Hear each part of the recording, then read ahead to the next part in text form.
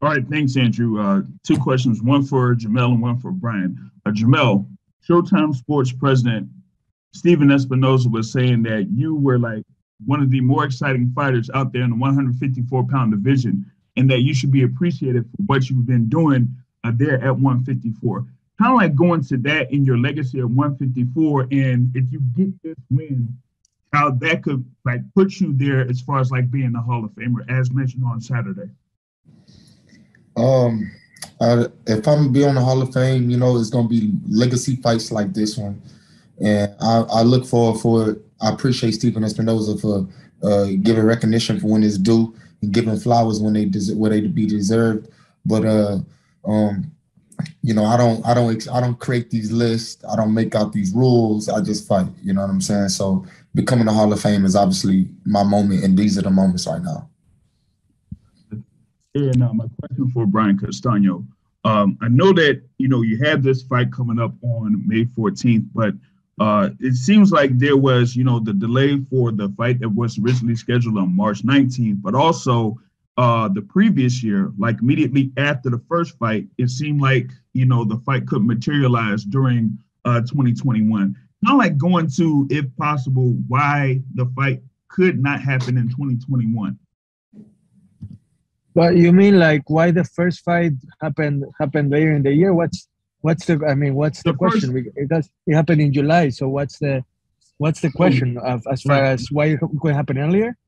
No, my question is the first fight happened in July 2021.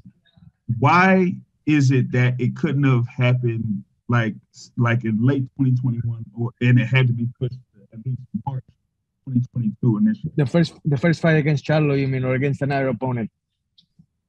The first fight against Charlo. Okay, so why couldn't it happen earlier? That's the question.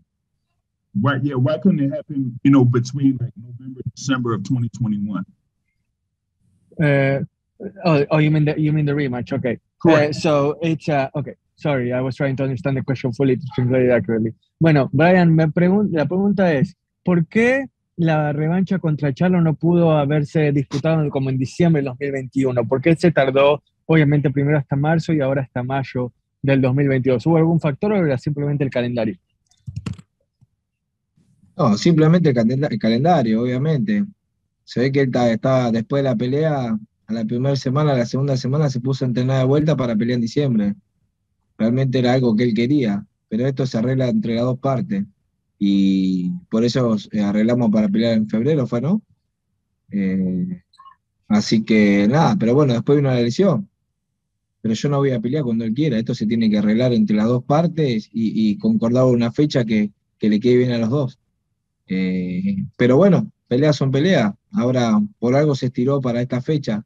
Realmente tardó mucho tiempo, pero bueno, así son las peleas grandes y hay que esperar a que mayo 14. It was just a matter of scheduling, nothing more than that. I know that Charlo wanted December. It was something that he wanted, but it takes both sides to come to an agreement. And we have come to the agreement to fight in March, which wasn't that far away from December anyway. Then the injury happened, and now we're fighting on May 14th, where that's what happens with big fights. It takes a little give and take. It takes negotiations. The important thing is that it's gonna happen, and that we're gonna wow the crowd on May 14th. All right.